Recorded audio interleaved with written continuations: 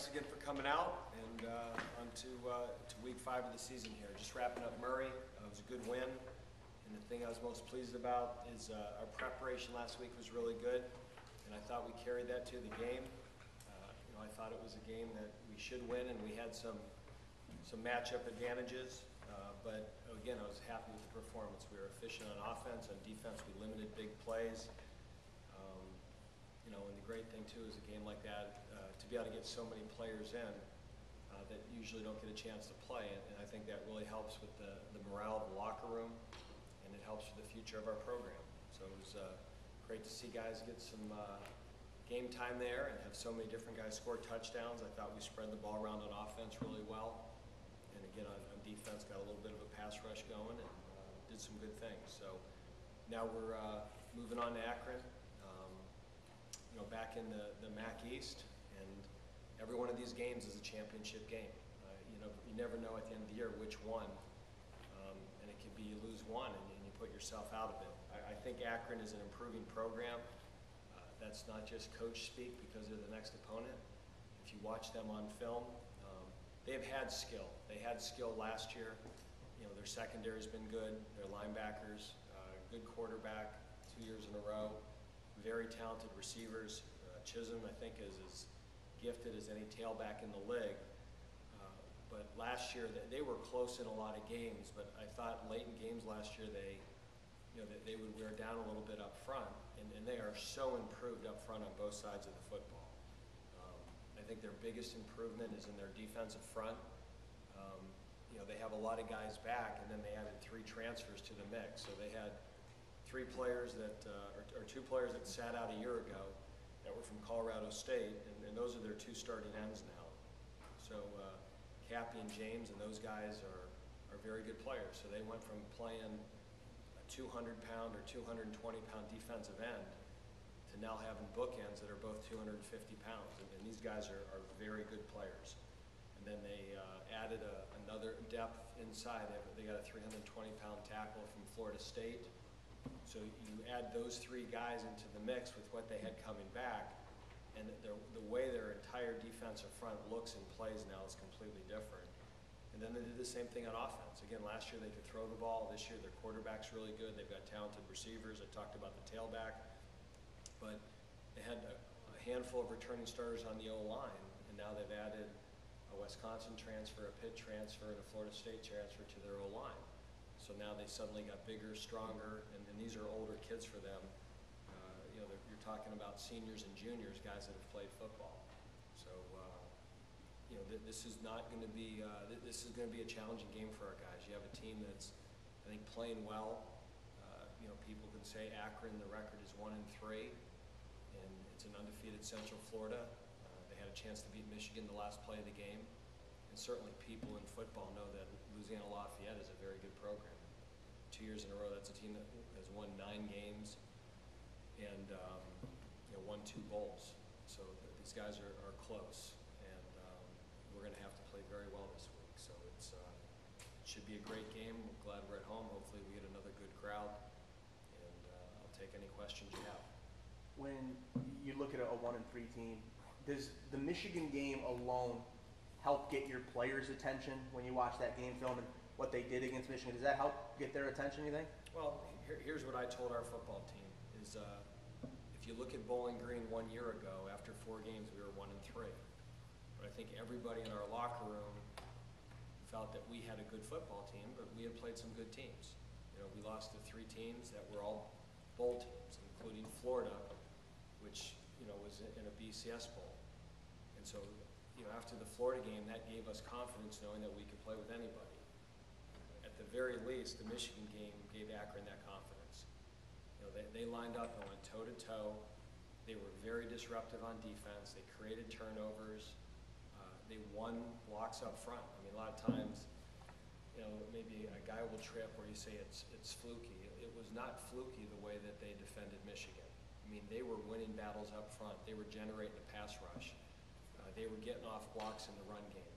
They had DBs that made great breaks on throws and pick throws. So, yeah, I mean, how does that game not get your attention? But to follow it up and to play the way they did against Lafayette. And Lafayette's a really good program. That's a 9-win team that won a bowl game 2 years in a row. So they are neck and neck with really good teams. So again, I think this is going to be a very challenging game for our team, and we're going to find out a lot about us. Do you think it's easy to underestimate Akron because they've only won 4 games the past year? Does it sound like I'm underestimating them? Not I too mean, much, a year ago, they were beating us 10-0 at the half, and we were very fortunate to win that game. So it's not like we went in Akron last year and blew their socks off. And if you look at Akron a year ago, they were in games. I mean, they finished with 1 win, but they were beating us. They were beating Toledo. They were beating good football teams early in games. And again, they've addressed those personnel issues with some of the transfers they brought in. Do you think teams underestimate going into it, and that's why they're ahead a lot? Our guys don't, because again, they very easily could have beat us a year ago, and they're a much better team this year than they were a year ago. Their good players are back, and they've added quality. Where they weren't as strong, they now have quality players there through transfer. So it's not like guys graduated and now they're playing true freshmen and they're going through growing pains. I mean, they brought in ready-made guys. And again, you watch the film, and I mean, they're playing well. The quarterback, when you have a guy that can throw the ball like that and receivers who can make plays that where their receivers do, I mean, that's we're gonna have to cover them, and we're gonna have to make plays on the ball. Is there any level of concern facing a team that's lost a bunch of road games? What do you mean? Akron comes into the game having lost 28 straight road games. I didn't know that. So I mean, we're getting our team ready for the team that we see on film. And the team we saw on film had the ball inside the 5 with a second left with a chance to beat an undefeated Michigan. So that's the team we have to get ready for. And 28 road losses, I mean, that has a lot to do with the team they had 2 years ago and 3 years ago, which has nothing to do with this team. So again, we respect them. Last year's game, our players remember it. That was certainly not an easy game. And we see the film this year; they're better. I mean, they're gonna start winning. And they've got a plan and they've got players, and they're really improved. So I mean, we went into the game last year knowing that they were light up front, and I think felt that if we had to run it, that's something hopefully we could do. You can no longer say that because of the improvements in the personnel they've made up front. It's been about a month, played 4 games. What are the 1 or 2 areas that you're really impressed with the improvement that you made, and then maybe 1 or 2 areas where you haven't made the improvement you would hope to make? Well, first off, on offense, we're certainly improved how we're throwing the ball. We've probably had 2 games this year that we threw it better than any time at last year. And so I think there's a lot more continuity, a lot more consistency in our passing game than we ever had a year ago. So I'm very happy with that. And overall, I think we've improved on our special teams. Last year was a little bit of a disappointment where we were special team-wise. I think we're starting to get that edge back. I think our coverage units are better. I feel better about our return units. To me, those things are areas that we are making the progress I'd hope. If you say where they're concerned, I don't know if we generate enough of a 4-man pass rush. We had a pretty good player a year ago that we could get a 4-man pass rush. We could get a 3-man pass rush. We could have gotten a 1-man pass rush. We're not getting enough of a pass rush when teams drop back and throw the ball. We're not disrupting a lot of balls on defense. We still don't have an interception. Those are certainly concerns that we have. And offensively, probably the one concern I have is we haven't made a lot of explosive plays for touchdowns. I broke down all of our touchdowns the other day, and I think it's good that we're having long drives. We're second in the country right now in time of possession. That's the good news. The bad news is that every now and then it'd be nice to have a 45-yard touchdown or a 30-yard touchdown and have a drive that you don't have to make 2 or 3 first downs. So again, that's good news, bad news. It's good that we're able to sustain drives and we're converting third downs and we're doing a lot of those things well, and our red zone percentage is way up. It's, you know, I'd like to see us get more big plays for touchdowns. I don't know if there's a stat on this, but I would guess that we probably lead the country right now in 1-yard touchdowns. You know, I think we have 5 or 6 1-yard touchdown runs, which is great that we're getting that yard. It's better than not getting that yard. But, you know, it'd be nice to have a touchdown without getting in the red zone. On the special teams, last couple weeks, it seems Paul Sen has been there to do that. Did you know that as a junior college player? Was he a special teams guy? You can put that microphone on. Yeah, I can wait. Go ahead. We're I don't think it's gonna read. We're a He's very media-friendly. We're a media-friendly program here. Nice to meet Sure you. did. Only Northwest We'll Ohio. interrupt our press conference. You put the microphone there, and we're just Great. It's we're okay. so happy. We're so happy you're here. They wouldn't I'm have- happy to be here. All right. You know, the TVs wouldn't have done that if John Wagner was asking a question.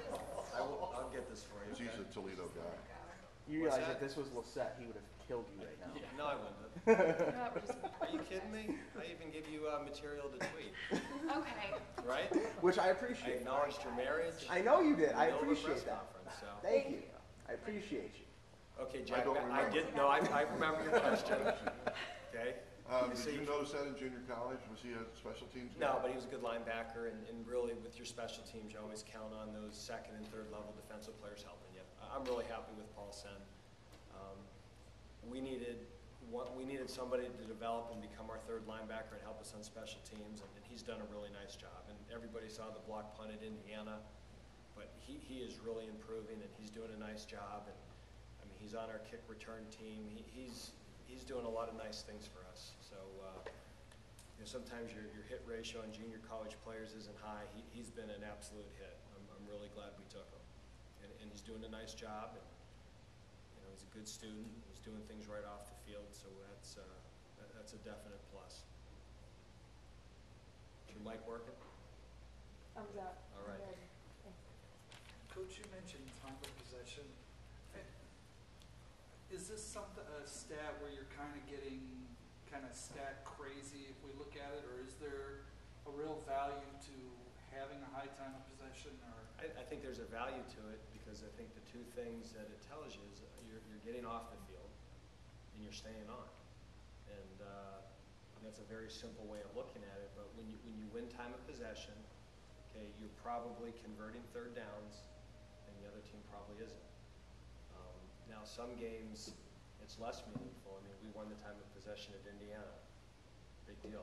We let them score in 1-minute tries, or not let them score, but didn't execute on defense. So that can be a misleading stat. I think in last week's game it wasn't misleading. When you have a 99 and a 97-yard drive and you're converting a bunch of third downs, and that's a good thing. That's being efficient. So you know that stat. I don't know how much that statistic correlates to winning, but you know I think for us it means you're getting off the field and you're converting third downs. And games that we've played, I mean that you know the Tulsa game, that was an important stat. I think last week it was important. You know, but it's only important if you're getting third down stops, not if you're giving up fast touchdowns. You know, part of it too, John, might be the nature of the offenses we faced. You know, when you play a fast-paced offense, I don't think they care about time of possession. And 2 of the 4 offenses we've played are that way. to what level does your offense care about time of possession? Oh, they care. You know, they care. I mean, that was a goal the Indiana week, and it was certainly a goal last week. You know, we were very concerned about Murray's passing game and the receiver pal, and we wanted to limit the opportunities he had to make plays. And we also thought that was a game that if you're making first downs, even if you're not scoring, you're probably not giving the other team good field position.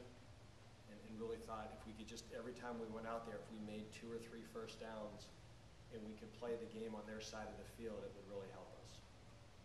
You know, so usually when you have the ball on the 1-yard line, your goal as an offense is to make at least 2 first downs, and if you have to punt it, put them in their territory.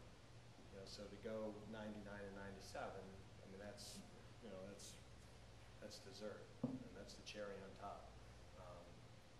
You know, so I mean those things are good that you can sustain that drive, and you know, and that those I think become more. I think last year that was more important to us because we had so many leads in the third and fourth quarter, and then you really want to play keep away. Good. No. Come on, he's got at least 3 more. I knew we couldn't have done, yeah. No, I got 2 more. Okay. We're missing our one zinger today, though. No, we'll give you that one afterwards. Okay. Right, Jordan? Absolutely. Do you have a zinger for us, or No, Mike didn't preload me with any questions for you Okay. today. Sorry. if you could text him real quick? You want me to I'm text sure him and he'll see what he have has for you? one. Yeah. With Tyler Tate struggled at Indiana, and then first PAT off the crossbar. Level of concern for that. He looked good today. I mean, he was so good in camp. I mean, you want your kicker to hit every kick. So every time you miss one, you're concerned. Yeah, I was a little bit worried after he missed the first extra point, and then the next 6 he put right between the middle and didn't miss hit any of them. And he's looked good in practice. You know, there's not one position you're going to be perfect, but he's got a good leg. He's been accurate all camp, and again, he bounced back and hit the next 6.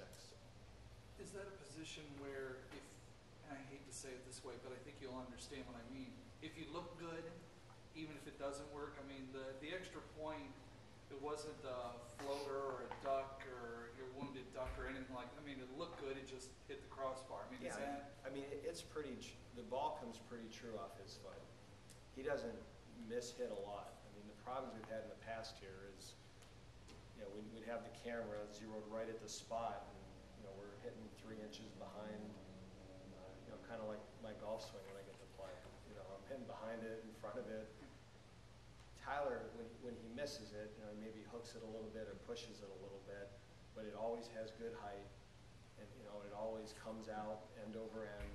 You know, he's not hitting knuckleballs. You know, sometimes you can hit those knucklers and they find a way in, and you know that your percentage on those is going to be low.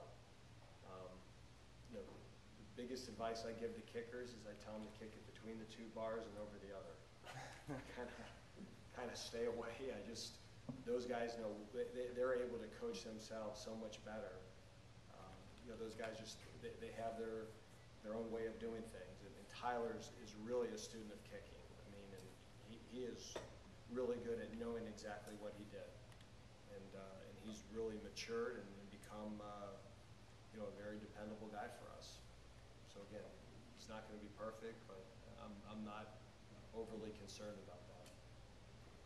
Sorry if I already answered this, but how nice is it to have this 3-game stretch at home? You know, stay in your own bed, blah blah blah, the whole routine of not really having to worry about it. Yeah, here's what I really liked our schedule is, you know, most years you have 6 home games, some years 5, but it just seems here that we've had so many home games in November, and I just think in terms of the crowd, you know, we had a great crowd the first game, then last game, you know, our whole stands were filled, and I just think if you can win early and have home games, it gives you a chance to have momentum. I mean, nothing kills attendance in this league like a weeknight November game.